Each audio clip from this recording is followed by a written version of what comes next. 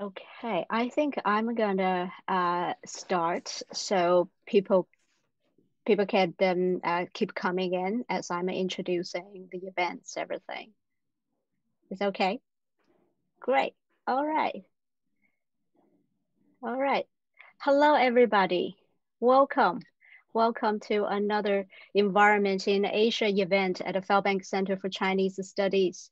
My name is Lin Zhang, Zhang Ling in Chinese way. I am an environmental and economic historian for pre-modern China. I'm teaching at Boston College. At the Fairbanks Center, I convened the research series Environment in Asia.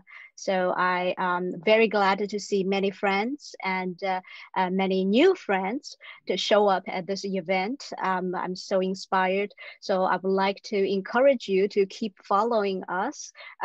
We will have many new events coming up in the future. So if you are interested in studying environmental issue explicitly related to China and more broadly related to East Asia, please follow our events. You can look for our events from the website of Fairbanks Centers for Chinese Studies.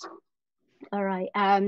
So before I move on to introduce today's events and our speakers, I would like to quickly remind you a new event, a forthcoming event for the Environment in Asia series. So on Friday, November 20th at noon, 12 p.m., we will host a panel to talk about the issue infectious diseases and the public health management in China from both historical and anthropological perspectives. We're very lucky to be able to invite 4 awesome women scholars to join the panel. They are Nicole Barnes from Duke University, Mary Brazelton from the University of Cambridge, Miriam Gross from the University of Oklahoma. And I can tell actually Miriam is right now in our audience. The 4th speaker will be Elena Woreski from the University of Brandeis University. So November 20th, Friday at noon, infectious diseases and public health management in China. Please join us to hear what our 4 amazing women scholars can offer. So, all right, without further ado, let me introduce today's event. We are very fortunate to have 2 wonderful scholars of Chinese environmental studies to be with us. Yifei Li, right now is in the early morning in China. Thank you for joining us, and Judith Shapiro. So let me quickly introduce them and also introduce our my co-host for tonight's event. So Professor Yifei Li is Assistant Professor of Environmental Studies at New York University in Shanghai, and also Global Network System Professor at NYU. This year, Yifei is a residential fellow, however, currently in Shanghai for the Rachel Carson Center for Environmental Society in Munich. Yifei's research concerns both the macro level implication of Chinese environmental governance for state-society relations, marginalized populations, and the global ecological sustainability, as well as micro level bureaucratic processes of China's state interventions into the environmental realm. Professor Judith Shapiro is the director of the Masters in Natural Resources and Sustainable Development for the School of International Service at American University, and she is also the chair of the Global Environmental Politics Program. Judith's research and teaching focuses on global environmental politics and policy, the environmental politics of Asia, and also Chinese politics under Mao. Among Judith's many books, Mao's War Against Nature, published by Cambridge University Press 2001, and China's Environmental Challenges, published by Polity in 2016, are the must-read for students of Chinese environmental studies, including myself. So together, Yifei and Judy they've just published a fantastic new book, which is called China Goes Green, Coercive Environmentalism for a Troubled Planet. So you can tell I have my copy here. I just finished reading. It's awesome. So you'll check out. This is I learned a lot from this book. Then we are very lucky to have a co-host today to join the conversation. Professor Arunabh Ghosh is a historian of modern China. His research and teaching interests lies in social and economic history, history of science and statecraft, transnational history, and also China-Indian history. But at the same time, Professor Ghosh is also moving into the realm of environmental studies. He's currently working on a very interesting project, which regards a history of a dam and a reservoir construction in 20th century China. So welcome, all three of you. So without further ado, I'm just gonna leave this platform to Yifei and Judy. So you have about 20 minutes to introduce your joint research. Let me quickly remind our audience. So we will begin with a joint presentation by Yifei and Judy, and then Professor Arunabh and I will run a short discussion conversation with them, and then we will open this event to our audience. So if you have any question, please type down your question in the Q&A box. So Arunabh and I will try our best to convey your question to our speakers. So please. All right, thank you so much, Ling, for the very, very generous introduction. And thank you, Arunabh, for serving as our moderator today. It's such a great honor to be on the same panel with all of you. Today, we wanted to talk about our research on authoritarian environmentalism, or just in general, the kind of coercive measures that China has taken in the name of environmental protection at home and overseas. We wanted to focus a little bit on our book, but the seminar is by no means just about the book. It's about sort of various kinds of observations that we're making, many of which did go into the book. But Judy, do you want to start by telling the audience a little bit about ourselves and how we came together in writing this book? So I wanted to start with this image. I don't know if you know who that is. Do you? Haven't changed a bit, have I? Actually, what I really wanted to start with is to say that speaking at the Fairbanks Center is always special for me. This is not the first time for me. And when I was about the age of this girl getting her hair pigtailed so she would blend in a little better, I was already good friends with Holly Fairbank. Holly and I had been to Andover summer session together. Then we went to Woodstock together, and then we became dancers together. And because of Holly, I knew John and Wilma pretty well. So speaking here feels very intimate to me. I like this picture because, you know, it shows that I've been involved with China for a long time. So that's what I have to say about that picture. And now little Yifei. Okay, well, basically I grew up in China. I grew up in Shanghai. The picture to the right is the house in which I grew up. That's on the intersection of Nanjing Road and Henan Road right there in downtown Shanghai. Both of these pictures are really just to show that Judy and I have been thinking about and living in China for a very long period of time. And we're fortunate to be able to come in together to write this book. And we wanted to share with the audience some of our observations that really motivated us to write this book together. And for me, it's really the observations about how there seems to be an awful lot of foreign admiration for this idea of ecological civilization. The idea that democracies seems to have been not terribly effective in producing good responses to climate change in particular and environmental challenges in general. And because of the frustration with the ineffectual democratic responses to our environmental challenges, many people seem to be speculating that authoritarian responses to environmental catastrophes may be warranted. Every time I hear these comments and these observations, I just begin to question them because they don't seem to be premised on a very solid empirical understanding of what actually goes on in one of the most durable authoritarian political contexts in China when it comes to environmental protection. And I think it's just very, very important that before we entertain any speculations about this whole idea of quote unquote authoritarian environmentalism, we actually have a full systematic understanding of how it looks like on the ground.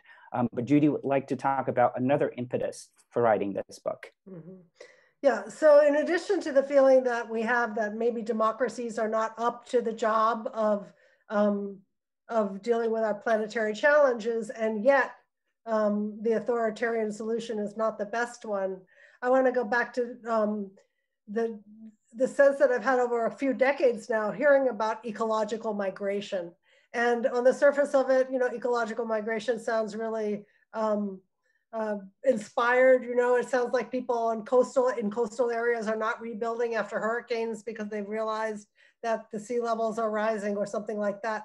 But as this audience knows well, ecological migration is actually a way for the state to sedentarize nomads and to achieve its goals in pacifying the border areas. And it makes it that much harder than for nomads to resist this kind of sedentarization if it's done in the name of environmental protection of the grasslands, because your little hooved animals are tearing up the grasslands together with those pikas who are also making holes in the grasslands. So yeah, so this is an overview of the book. This is actually our table of contents.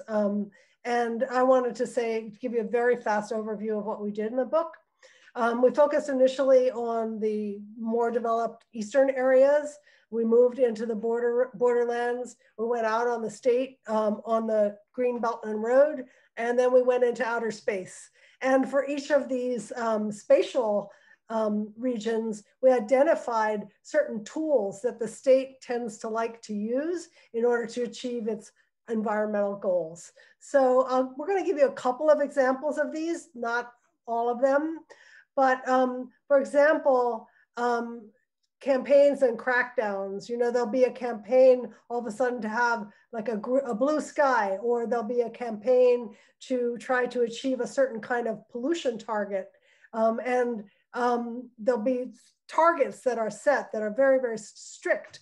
And just to give you an example of how this can go awry, one of my favorite examples from the book is in Henan last summer. They were trying to meet a certain kind of pollution target, and there were artificial spikes in the pollution readings whenever the farmers turned on their grain threshing machines. And as a result, the local leadership forbade the farmers from using these threshing machines. And of course, the farmers ended up losing their whole summer crop.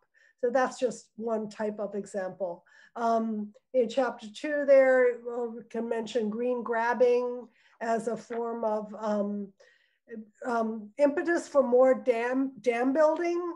So in the name of renewable energy, in the name of needing to achieve certain kinds of targets for hydropower, the state makes it that much harder for people who are being dispossessed or dislocated because of dams to resist. Yeah, and I think Yifei is going to give some examples as well. Thanks, Judy. Yes. I wanted to talk about one of the examples which we covered in the book that's about recycling in Shanghai, the city I'm currently in right now. Recycling certainly is something that has tremendous environmental merits, but when it comes to recycling, particularly how it was implemented and pursued in the city of Shanghai, we wanted to point out in the book that there are a number of notable features about the recycling program that came into effect last summer here in Shanghai. First is that it became such a major intervention that everybody in the city of Shanghai was talking about starting from last summer, because the city imposed a very strict window of opportunity, essentially, for everybody to dispose of trash between the hours of 7 a.m. to 9 a.m. in the morning and 6 p.m. to 8 in the afternoon. So everybody can only dispose of trash within these 4 hours every day. And as you can see on this picture, People sometimes can't make it back home before 8 p.m. at night. What do? They throw away trash right next to the garbage bin as opposed to in the garbage collection center. And each residential compound, which however big or small it is limited to having only one garbage collection center, regardless of how many they used to have. And one of the things I wanted to point out is that before the implementation of this recycling mandate in Shanghai, it wasn't like there was no recycling going on in the city at all. In fact, on the contrary, there was an awful lot of recycling, as you can see on this right-hand side image. These mom and pop operations on these flatbed tricycles, they move around the city to collect all kinds of recyclables that they could gather. And that basically was their primary source of income for many of these migrant households living on the margins of the society in Shanghai. And yet, since the introduction of this new recycling mandate, the government has tried to formalize all of these recycling activities to be placed under the arms of Shanghai local government, to such an extent that these mom and pop operations basically are pushed outside of the city. They don't have a means of income and means of livelihood anymore. We don't see nearly as many of these tricycles anymore. And even the ones that you do see today on the streets of Shanghai are either contracted by a certain local government agency or that they, in fact, work directly for one of the government agencies. So this intervention, once again, the environmental merits of the intervention notwithstanding, we argued that the enforcement and implementation of it has had a lot of draconian impacts on how people conduct their everyday lives, how the Chinese society and economy are organized, and the environmental footprint of these enterprises. We've got many other examples, both domestically and internationally, along these different lines.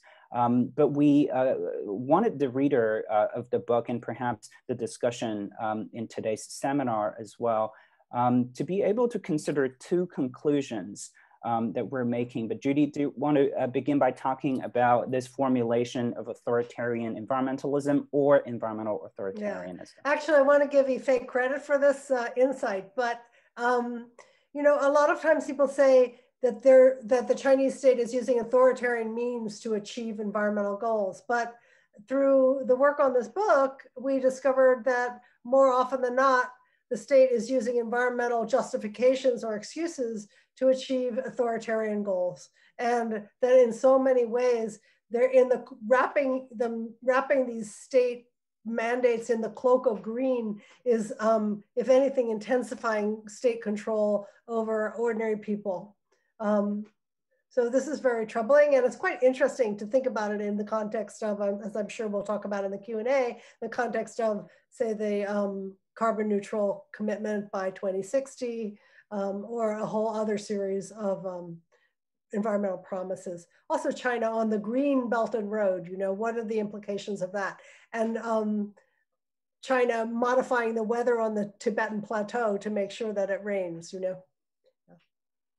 Right, indeed. And we also discuss in the book a lot of interventions that the Chinese state has pursued outside of China, whether it's on the Belt and Road or into the global commons like Judy alluded to, or even in the US-China trade war, how environment actually also figured in the waste import ban. That does have, once again, a lot of environmental merits, but we actually question many of the non-environmental consequences of these interventions. And the reason why we're suggesting that it's more like using environmental means to justify authoritarianism or authoritarian rule, as opposed to the speculation of using authoritarian approaches for an environmental end, is because in many of the cases that we document in the book, there are questionable environmental gains. The pursuit of afforestation in northern China, for example, in Inner Mongolia in particular, have very questionable environmental outcomes. And yet across the board, we're seeing that various kinds of Chinese state actors have gained more very substantial authoritarian leverage over its own citizens, its ethnic minorities, its partners on the Belt and Road, as well as the global commons.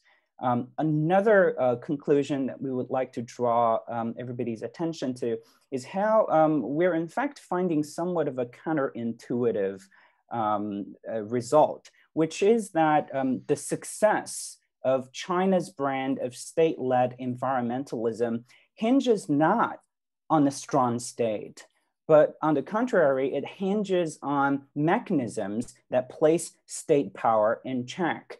And once again, we admire and we praise the Chinese state's decisiveness in pursuing many of the environmental interventions, but we also wanted to point out that the success of these decisive moves is premised on a broad base of support from journalists, from scientists, from filmmakers, from even student activists, from NGOs, and all sorts of actors outside of the state. These non-state mechanisms are pivotal in holding state power in check and thus in producing effective outcomes in environmental governance.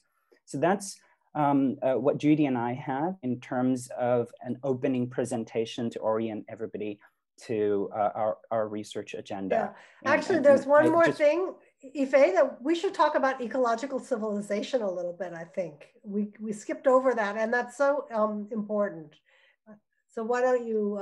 Yeah. Okay, I'll do that. And yes, indeed, thank you, Judy, for pointing that out. And ecological civilization is also in the title of the talk, so it definitely is something we should talk about. A lot of observers, at least the ones that I've talked to, seem to have the tendency to just dismiss ecological civilization as yet another Chinese propagandist's invention in the recent years. And that may well be true, but at the same time, I want to point out two unique features with regard to ecological civilizations that I don't think should be just swept under the rug so easily. One is that ecological civilization represents a very, very major intervention on the part of Chinese Marxism. It's what many of the scholars in Chinese party schools are pointing out, that seems to be something that they're very proud of, is a unique intellectual contribution of Chinese Marxists to Karl Marx's stages of development theory. These scholars are suggesting that, you know, Marx basically described the evolution of societies from agricultural to imperialism to capitalism, and then socialism ultimately to communism. But Chinese Marxists are pointing out that in China's transition from socialism with Chinese characteristics to communism, there is this middle stage of ecological civilization. They are arguing very, very vigorously that this ecological civilization is a transitional stage that, quote unquote, China is experiencing. And at the same time, by virtue of China's experience, it's contributing to refinement and even advancement of the classic Marxian formulation. So that's why it's just such an important intellectual innovation, quote unquote, to Chinese state-backed thinkers. And two is that China is very fixated on this idea of a century of humiliation since the Opium War and all the way till the end of the Second World War. And the argument being that prior to the arrival of the British imperial forces, China was a glorious civilizational presence on the planet. And yet, because of the British intervention, China fell into this state of messiness. And the Chinese Communist Party very much sees itself as an actor that has the capacity to, quote unquote, rejuvenate the Chinese nation. In other words, to bring back the former glory. Now, this is why ecological civilization is so important, because Chinese state ideological thinkers are saying that China isn't just going to come back as just any random form of civilization, but it's a very particular kind of civilizational leader that is ecological in quality. So ecological civilization, in other words, ties into an awful lot of intellectual and ideological baggage on the part of the Chinese state, to such a point that we just don't think it should be something that we can just dismiss out of hand. Thank you, Yifei. And Judy for this wonderful opening. So this gave us an overview of your joint research. So now let's turn to our first round of a discussion. So how about we turn to Arunab to lead our discussion, and I will say how I can pop in to contribute my few 2 cents.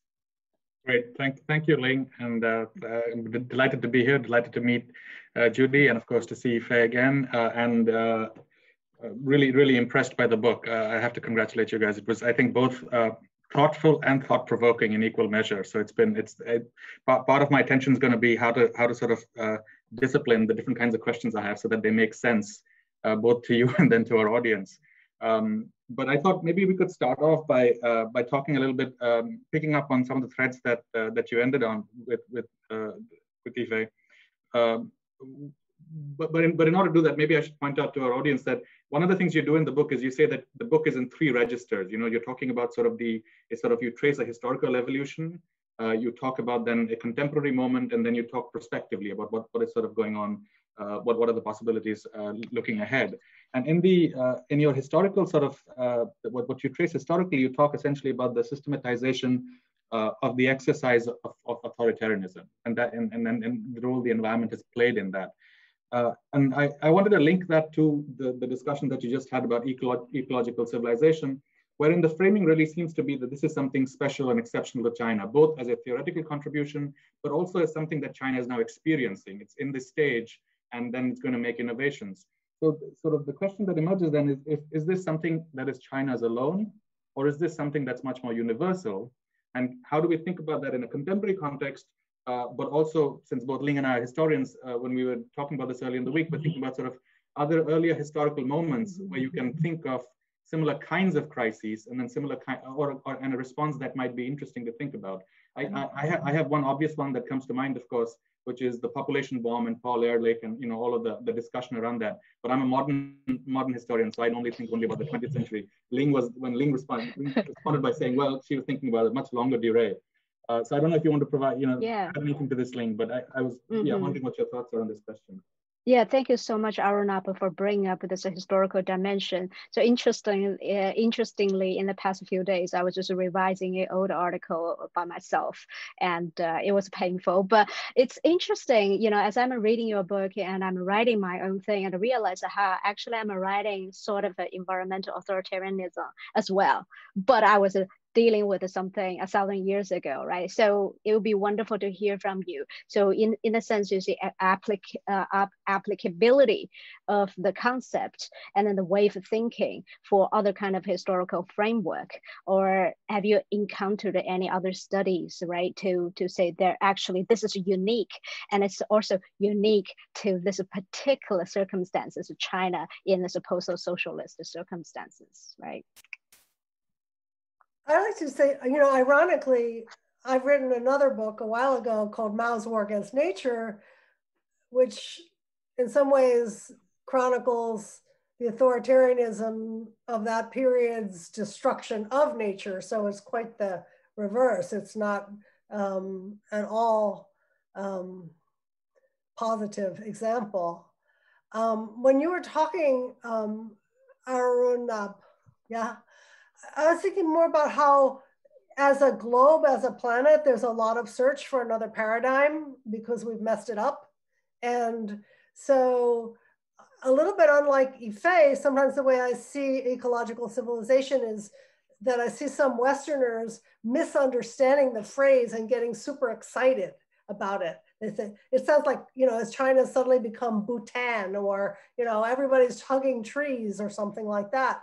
And it's that misunderstanding because it sounds so good that, I would think, wouldn't it be wonderful if America could put ecological civilization into its constitution the way Xi Jinping has done for China? But, when we unpack and see what ecological civilization implies and all the sort of jingoism that goes along with it and the reassertion of Chinese superiority, it has quite a different flavor. So I think we're trying to get some corrective to that. Yifei, you have some? Yeah, my mind is still on the first part of Arunab's question. about how uniquely Chinese is the story, right?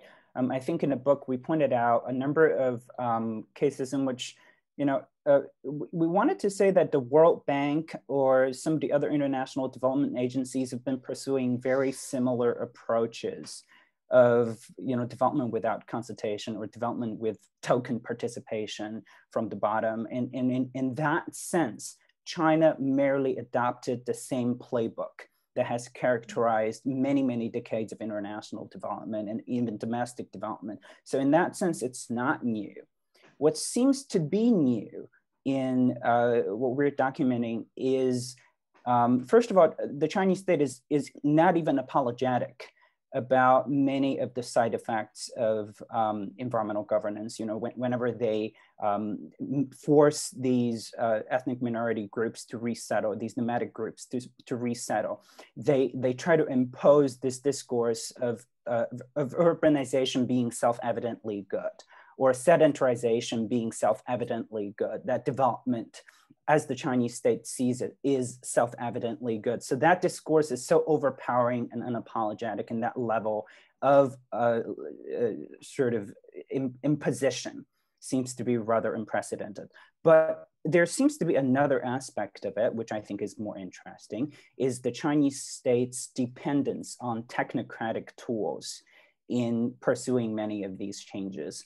Technocratic tools that are used not only in China, in monitoring citizens, in pursuing all kinds of technological advances, dams, and what have you, but also internationally on the Belt and Road.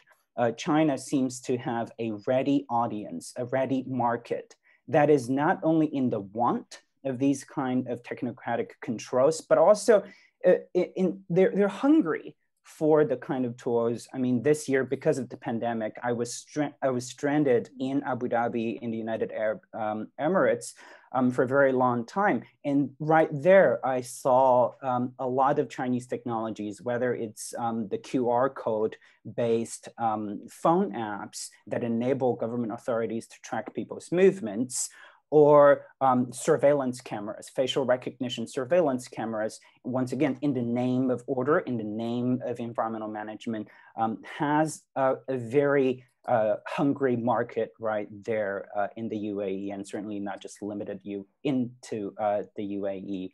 So I think those are sort of, you could say maybe it's just a matter of degree, but I also think that China's pursuit in fact, it seems to be qualitatively different in many areas. So that's really fascinating, and I want to come back to this idea of the solutions that are being offered, the nature of technocracy, and how it's being exported. But before that, just a sort of follow-up question, because you talked about when you trace sort of different models of authoritarian. If we use the political science terminology, authoritarian resilience, you had the Andy Nathan, if you call it 1.0, then you mentioned both of these. You talked about Andy Murtha's authoritarian resilience 2.0 as well, and then one of the main arguments that you highlighted in your presentation right now was the need for checks in some ways, right? That it doesn't really work in the absence of checks. But we seem to also have entered a period when the checks really are no longer present. So do you think then this is constitutive? Is this authoritarian resilience, to use another, to throw another sort of moniker onto this period, authoritarian resilience 3.0 in some ways? And it harkens back to, maybe 2017 marks the end of, end of the reform era. There was some conversation along those lines also, right? So would you say that this is a new era altogether in some ways? Maybe Judy has different ideas on this, but in my view, I don't think we are entering an area that warrants a new label that is qualitatively different from anything in the past. But one of the things that we really want to pay attention to is that in documenting Chinese environmental governance, we aren't just writing about failures, by no means. In the book, we also try to be careful about documenting successes, and we want to understand why they succeeded, right? So in suggesting that we needed these mechanisms that can place state power in check, the basis of that suggestion is precisely these success stories that we documented in the book, whether it's the rehabilitation of the Loess Plateau, which I think this audience probably is familiar with, but for those of you who aren't, It's a story in which a very diverse group of intellectuals and government officials and scientists came together to study the Loess Plateau for 2 years without any intervention. It was just a 2-year fact-finding mission in which economists and scientists and ecologists and government officials came together just to understand what was going on in terms of the livelihood choices, in terms of people's collective memory of the past, almost an oral history kind of intervention just to study the people. After that 2-year fact-finding mission, this interdisciplinary group of scientists put together a proposal which the government endorsed and pursued, which really was the reason that led to the initial success of the Loess Plateau rehabilitation. But then the government, in its haste to quote unquote replicate or scale up that initial success, they wanted to just pursue one element of that proposal, which was planting trees. And they didn't understand why planting trees or planting what kind of trees to suit the local ecological condition and people's livelihood choices. In the end, they pursued monocultural forests. They planted the same kind of tree. And in that initial phase, they planted an awful lot of poplar trees that grew up very quickly, formed forests very quickly. But because these poplar trees have very deep root systems, they ended up sucking up so much underground water and thus intensifying desertification. And we wanted to use that story to quite simply to illustrate how important it is for the state to fully sensitize itself to these various kinds of inputs from society, which produced the initial success. And in the second stage of that project, because they tuned out from these various inputs, they pursued something that they thought could work, but it didn't. And it created so much ecological damage that simply is something that was very, very unfortunate. I would add that even though the space for environmental activism has shrunk under Xi Jinping, and it's certainly harder for foreign NGOs to operate, and domestic NGOs have to be very careful, it's not as if the space has disappeared. It's a question of civil society groups partnering with the right kinds of authorities within the state. And in some ways, the civil society groups can be the eyes and ears of the state. So another example of sort of supervision from below or citizen science or citizen engagement is this Black and Smelly Waters app, which I love the name, right? So if you have this Black and Smelly Waters app on your phone and you see some black and smelly waters, you can take a picture, you can put your own GPS coordinates into it, you can upload it, and then the government can come and investigate. You know, so this kind of cooperation, you know, it's not as if it's like some kind of multi-party democracy at all, but it involves a kind of an unleashing of what really is old school Maoism, right? It has to do with more trust in the masses and less mistrust, which has been more the pattern recently. Can I quickly actually interrupt a little, because I can see in the Q&A section, actually Professor Prasanjit Dwara asked exactly related to the question, right? What's happening to the 10,000s of environmental NGOs that flourished until 2015? And I think, Judy, you just answered this question to some extent, but I really actually wanted you to talk a little, just only a little bit more, this is related to environmental civil society. And there's a certain special mechanism you just talked about, the collaboration, but this collaboration only reach a certain limit, right? Certain point. So, and I think in this book, you talk about some very interesting cases. So when you were responding, two of you were responding to non-China entities trying to say, hey, we have a funding here, we have sources here, what happens, right? Can you just quickly say a little bit more here? Yeah, in another book or another article I wrote, you know, there's certain characteristics about this cooperation. Actually, let me start with like an anecdote. At one point, the Prince Claus Fund, which is some prize in the Netherlands, they approached me secretly and they said, we're considering giving a prize, this prize, to Madrin from the IPE, the Institute for Public and Environmental Affairs. But some people on the committee are worried that he's not sufficiently independent of the Chinese state. I said, this is the wrong question for the Chinese context, right? For the Chinese context, it's, does this person have the savvy to be able to achieve environmental goals despite the limitations of the Chinese state? You know, and how effective is this person? And this person is so effective because this person has taken government data, put it into an app, made it accessible, allowed the state to then achieve its environmental goals. Sometimes the environmental offenders are not out of Beijing. They may be middle level people, they may be lower level people, right? So sometimes the state needs that kind of freedom. Those kinds of eyes and ears. The state can't be everywhere. So it's a very, very different model of civil society than we have in the US. Another time I was approached by, I think it was Oceana, one of these ocean groups, and they said, we're gonna go to China, we're gonna open up an office, we're gonna do campaigns, we're gonna be totally independent of the state, we're gonna mobilize people. I'm like, no, you're not. You know, you've got to find, you know, partners, whether at the university level or within, you know, some kind of state ocean management bureaucracy. Otherwise, it's not going to happen. So that's just a very, very, very different model. And I still think there is space, you know, I still think there's space. Thank you.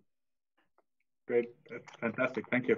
I wanted to shift a little and ask a question that I guess is partly about how do we understand what constitutes a radical solution? And this is in some ways tied to sort of senses of temporality, how, you know, the kinds of targets we set, what we want to achieve, whether it's that 2060 carbon neutrality or something else like that.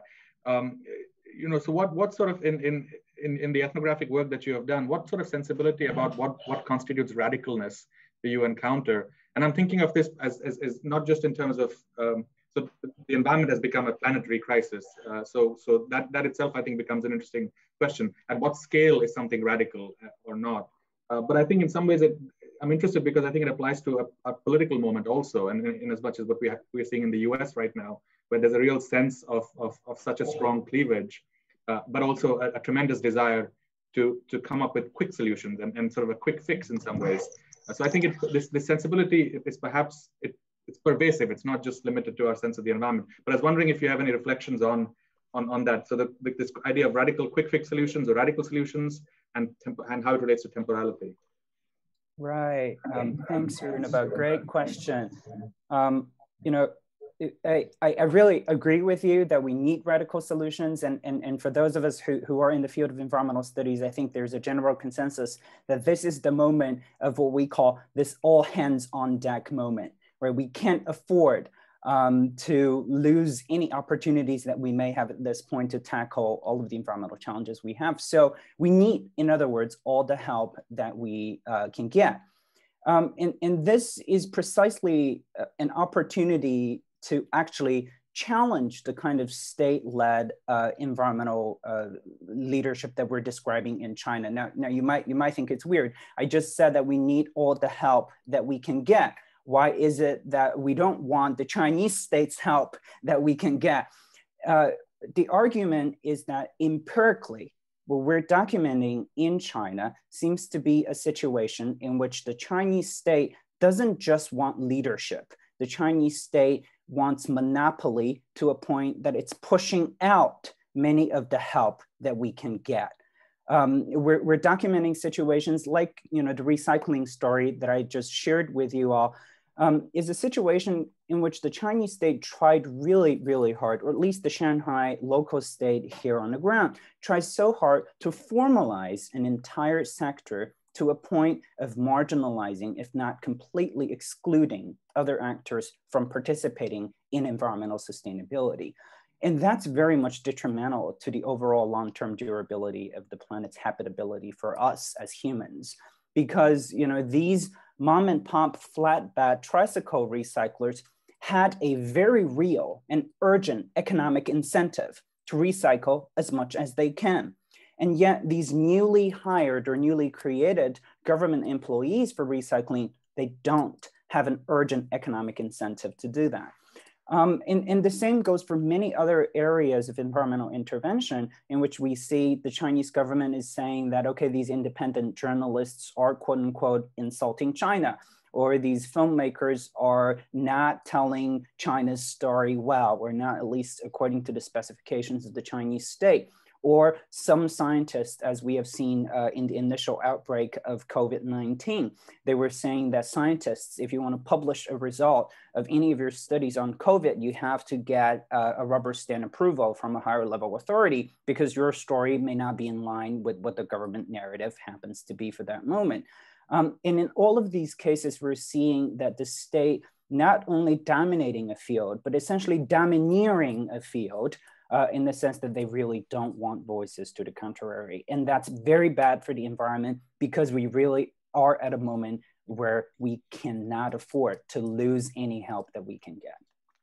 Now, let me just add, I don't think we use the word radical in the book at all. I don't think that's part of our, it never occurred to me, but we do talk about these campaigns, and the campaigns have been, you know, from the Mao period on, and they've never been a good idea, right? All of a sudden, all hands on deck, let's do this. Let's like fill in this lake, you know, let's make grain fields where there didn't used to be grain fields, whatever it is. Or, you know, let's get the skies blue for the Olympics or for APEC or whatever. And then the weak get caught up in the net and they suffer. And then in the long run, it's not sustainable. You know, the goal that was supposed to be achieved is not achieved because the people are not on board, and it's so focused on a target, and it's, you know, what are they, killing the chicken to scare the monkey kind of thing. So yeah.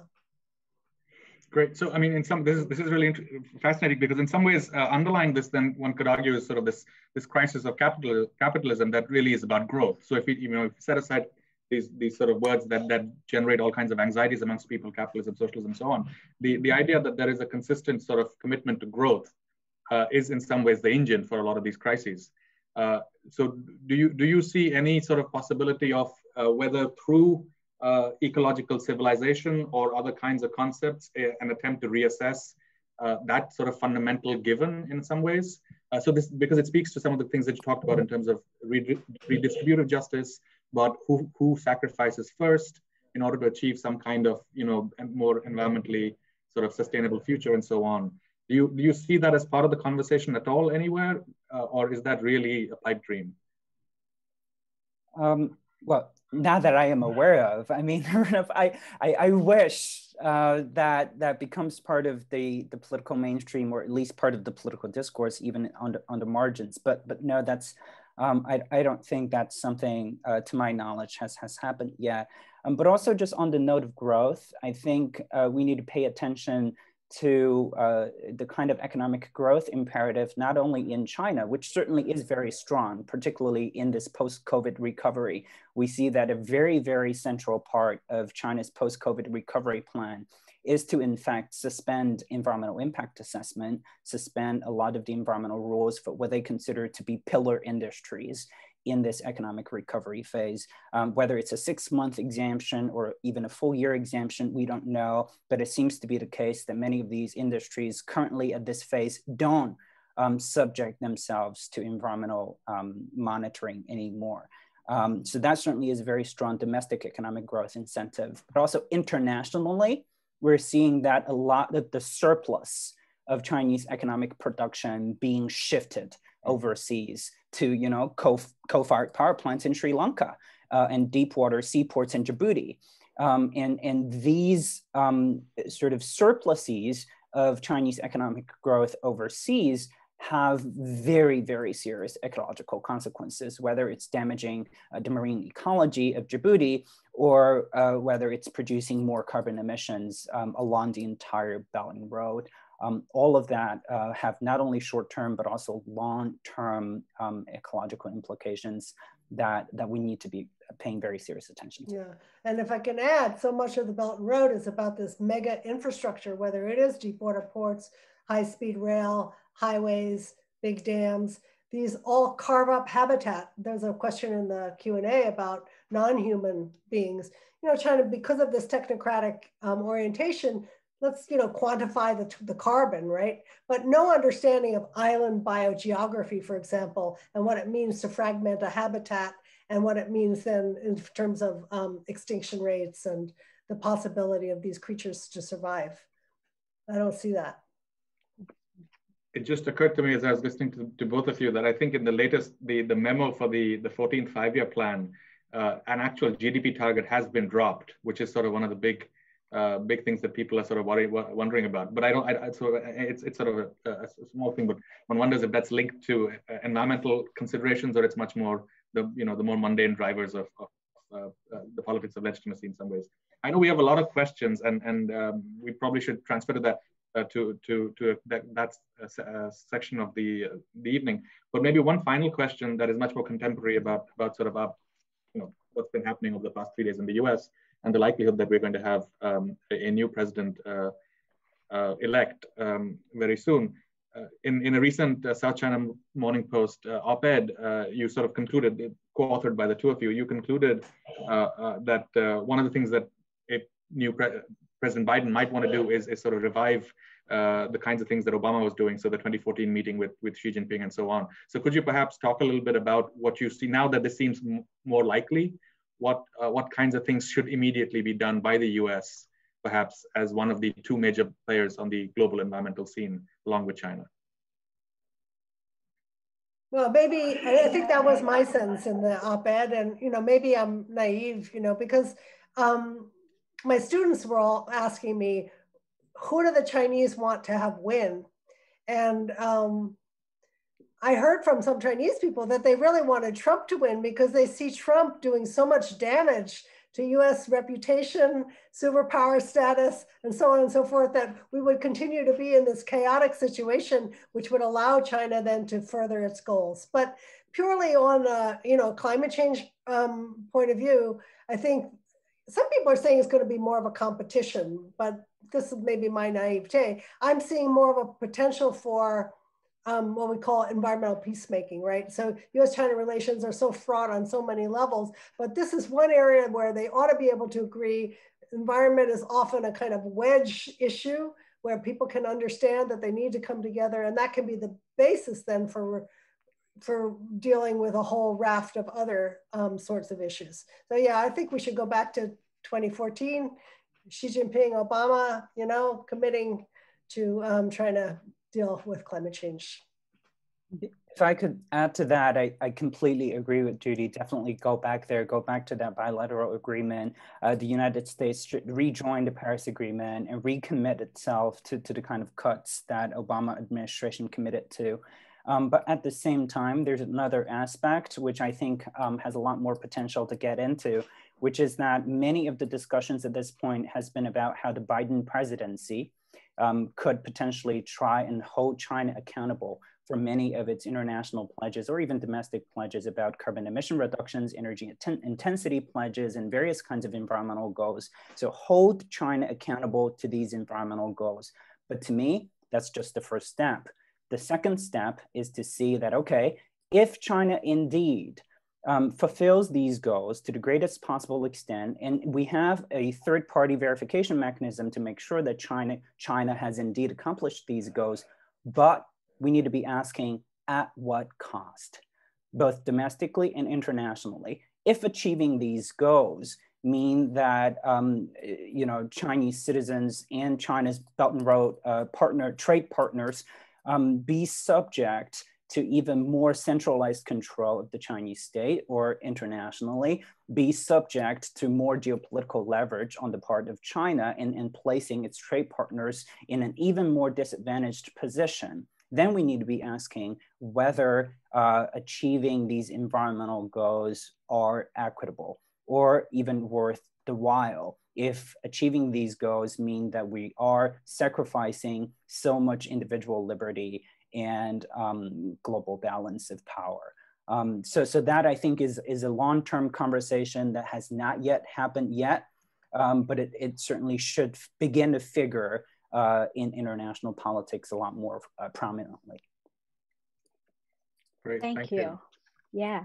So I think we should open this up for a Q&A, a broader Q&A, because we can see many questions come in. And I just want to quickly mention that since this last round of conversation about the changing political landscape in the United States, I meant to, but I forgot to thank all of you, both our speakers and also all the audience, actually to show up at this particular hour to participate in this conversation. I know all of us have been living through this chaotic days. So thank you for being here with us. I hope our event has been serving a wonderful distraction to you all.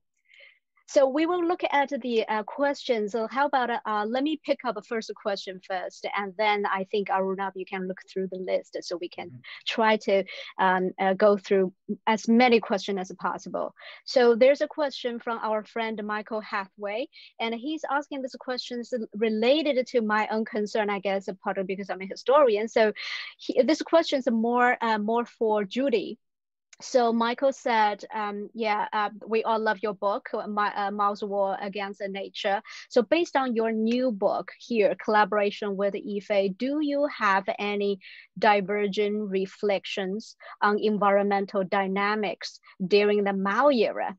Would you write the same book now about nature under Mao, or have your views changed on that era? So in a sense, what major parallels and divergence do you see with the era under the Mao and the contemporary era? Thank you for reading my book.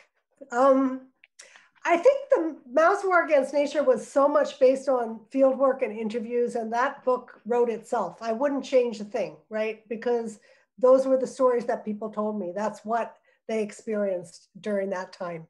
I think what was more challenging for me was like another book in between, which is China's Environmental Challenges, which was about the sort of roots of environmental degradation today. And the fact that in Mao's War Against Nature, I was making this argument that the Mao period had caused all this environmental degradation, and yet as soon as the Mao period was over, the environmental degradation got 1,000 times worse, right? So how was I going to, explain that, right?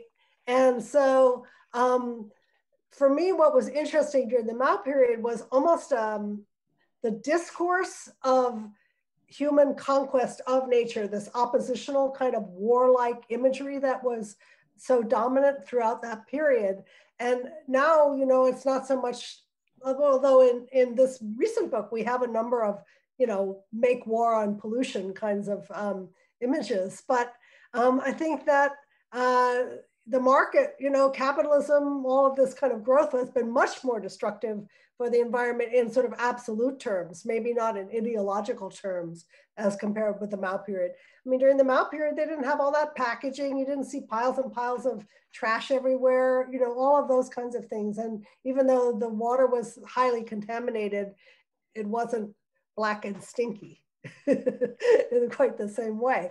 So I think it's, I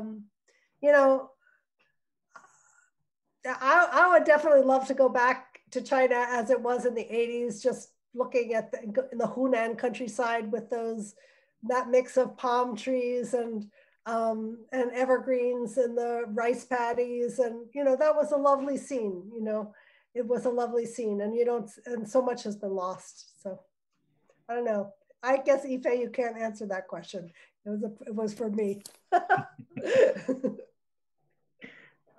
Great. We have a question from a namesake of yours, Yifei, but Sun Yifei, who I think it's useful because we didn't hear you talk much about sort of your methodology. So perhaps we could hear a little bit about how you went about. So the question is, did you talk to government officers about why they made the choices they made?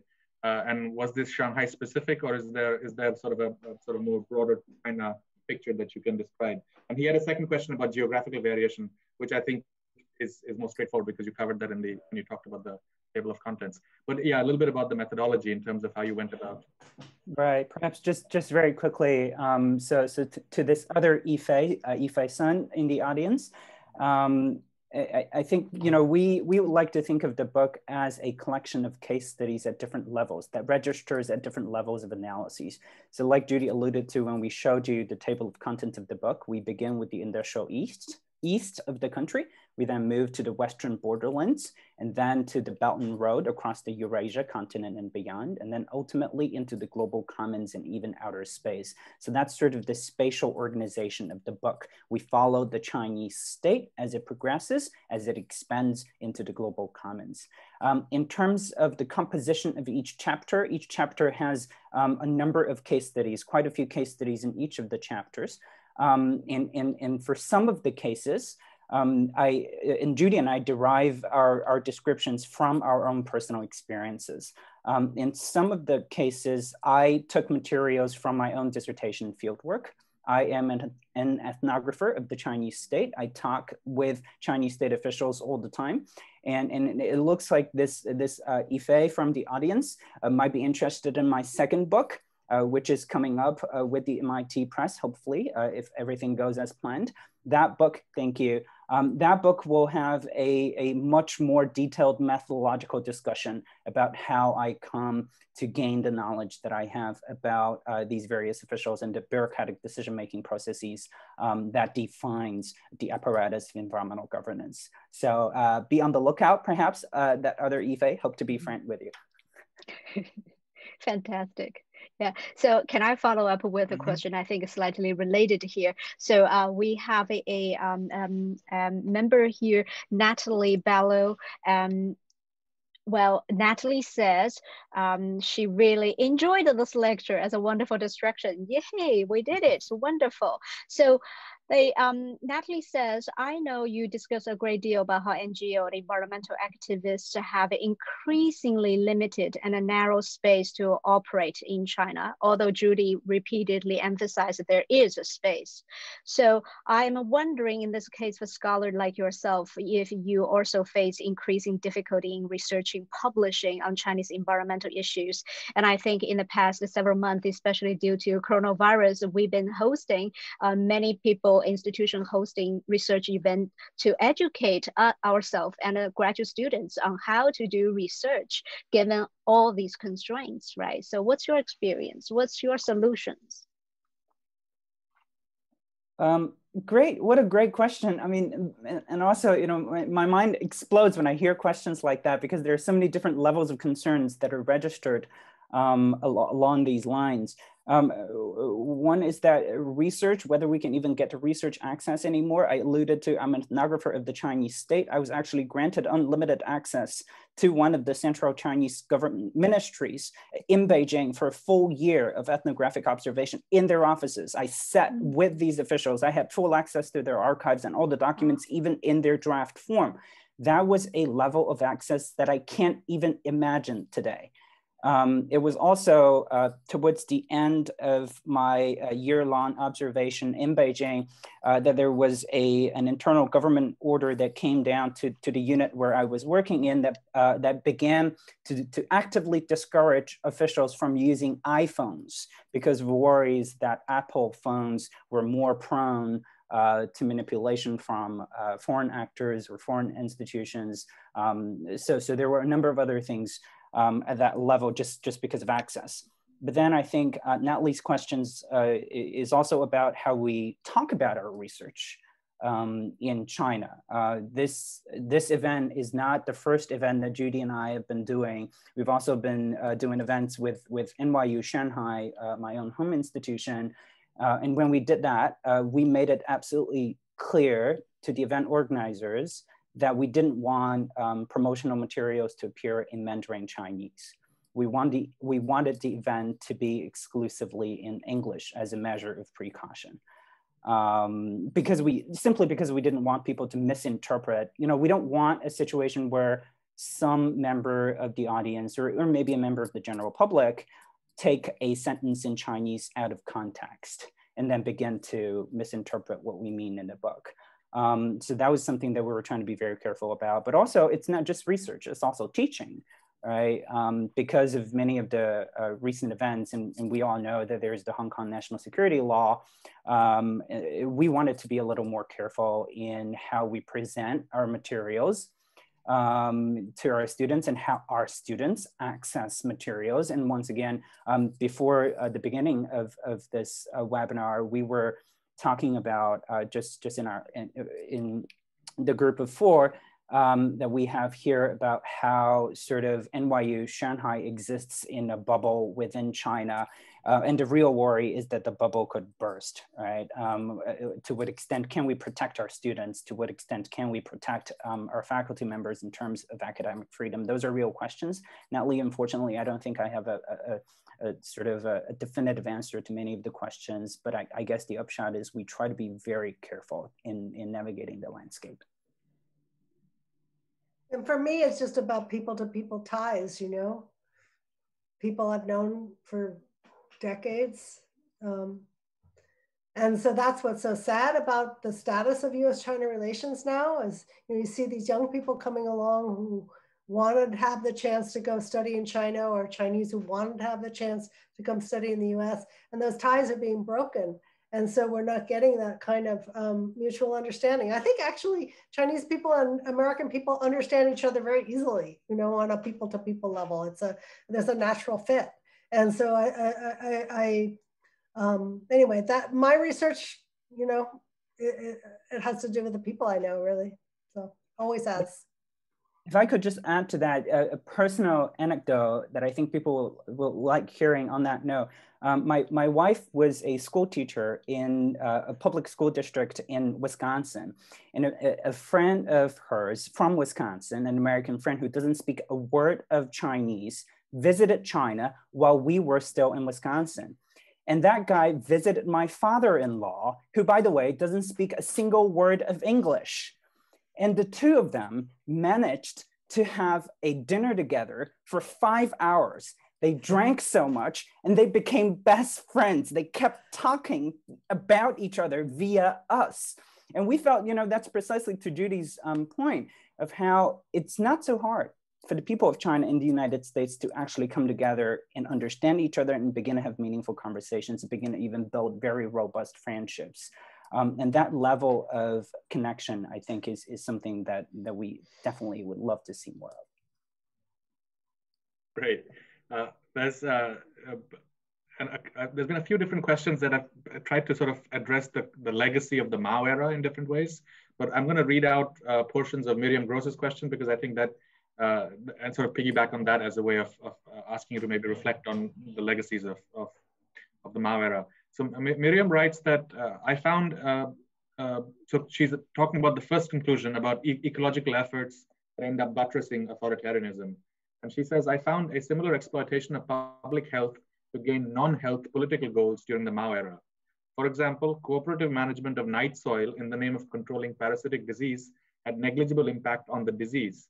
However, it was very effective at forcing people into producers' cooperatives because without access to fertilizer, they couldn't do solo farming. So disease management was also used as a mechanism to try to force settlement of previously uncontrollable migratory fisher folk.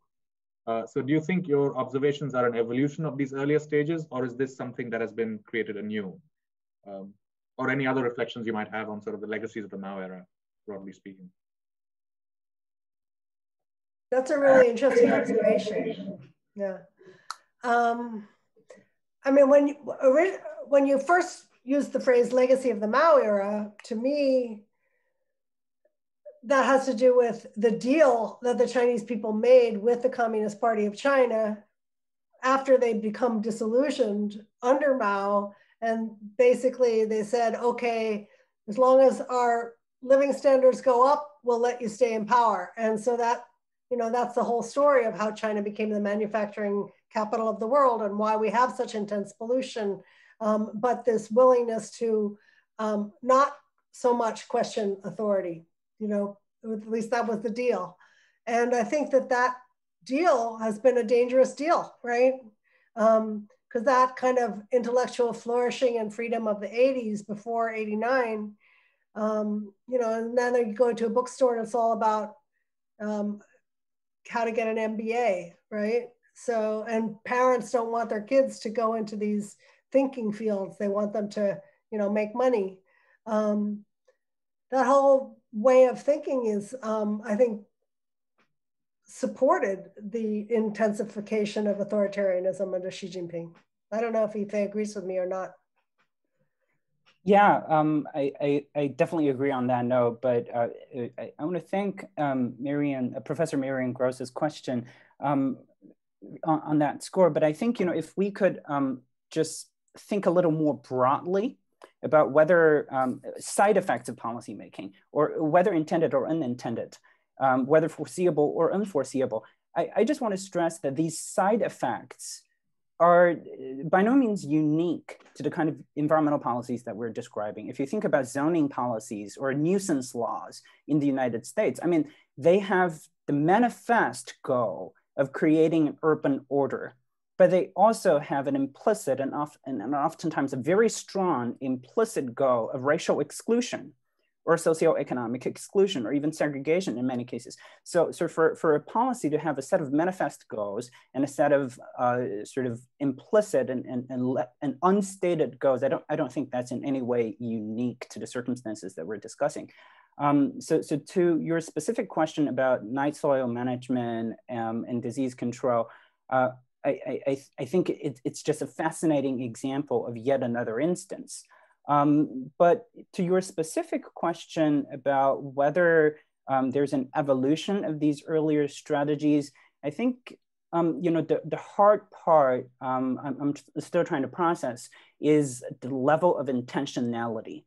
Whether these state actors actually observed earlier instances of these political gains out of whether it's public health management or environmental management, and they wanted to scale up these political gains through more interventions. I don't know. I mean, I just honestly can't tell whether there is an element of intentionality in that. And yet that sort of level of unknowable intentionality aside, I still think that what we're documenting is that these non-environmental consequences in Chinese environmental policies are becoming more and more systematic over time. And I think that's just very clear. Judy and I were just talking a few weeks ago about the use of facial recognition technologies in these trash collection centers in Beijing. That already is a thing. There has been news stories about how these facial recognition cameras can, quote unquote, catch people who aren't recycling properly. And that seems to be just an escalated level of gaining more citizen control through what seems like an environmental policy. Wow, that's fascinating. So you'd better sort your trash carefully, right? Well, our speakers graciously agreed to stay behind for a couple more minutes. So I wonder, Arunabh, how about we both pick a question so at least we can put in 2 questions. So sure. to finish up. So if you don't mind, I'm going to go ahead first. Go ahead. So I think Professor Hairen, I believe from University of Arizona, if I'm correct, Professor Hairen asked, how does your theoretical framework address non-human aspects of the environment, both inside and outside China? And Arunabh. Oh, should I ask it too now? Okay. Yeah, I think then we can wrap up maybe in a few minutes. Okay, so then I think the one that sort of we haven't really touched upon is from Myung-Hae Choi, who says, thanks for the presentation and the book. I am a human geographer working on environmentalism in South Korea and see a lot of commonalities here. I have 2 questions. Another and more prevalent trend in environmentalism is the market-led approach to it. Do you see the intersection of the market-led and the state-led approaches to environmentalism? For example, like state-sponsored or mandated payment for ecosystem services, ecotourism, and so on. And the second question is, to what extent do you think your argument on environmental authoritarianism can be applied to the countries in East Asia which have experienced similar authoritarian governments? Thank you. Well, that's a lot. Well, answer as you see fit, I guess, or engage as you see fit. No, these are all great. I guess I'll try to be short. Okay, non-human aspect. Yes, we didn't really touch on non-human aspect in the book explicitly, but I think one of the things we ought to pay attention to is that the Chinese state actors that we document in the book seem very fixated on imposing Han ethnic majority ways of life on ethnic minorities. And that comes oftentimes at the cost of a lot of ethnic minority ways of life. And by implication, non-human actors figure even less prominently in that formula, right? So it's not only a human-centric view of development, but it's an ethnic majority-centric view of development that's being imposed. So in that sense, I would think, yeah, I'm with you that we need a non-human aspect, a non-human perspective, but we just are sort of very, very far from getting there at this point. We do talk about non-human issues with respect to the wildlife trade, though, is a kind of success story.